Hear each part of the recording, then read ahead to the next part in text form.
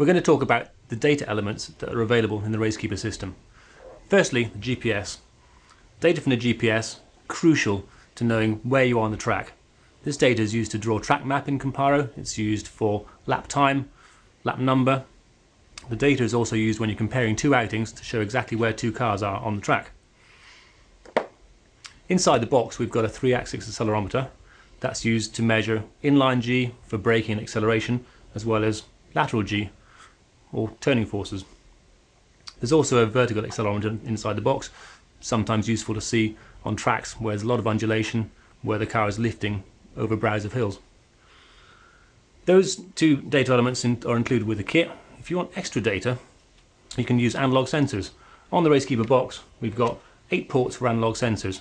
These are smart sensors. It means you can plug these sensors any port on the box and Comparo software will know exactly what they are. Here we've got a string pot. The string pot can be used to measure any kind of movement on the car. For example, throttle pedal. If you want to look at when the throttle is going down or lifting off into a corner, simply mount the sensor near the pedal, connect the other end of this wire onto the throttle. As it moves, the data from this sensor is stored in the box.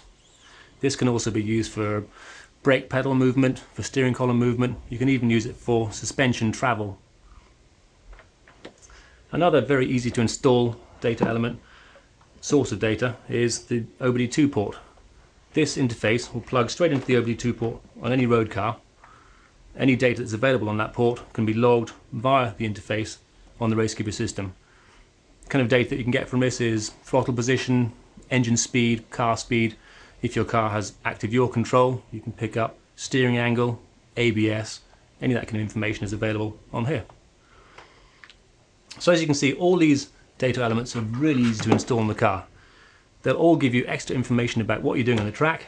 That information can be used in Comparo to help you drive faster.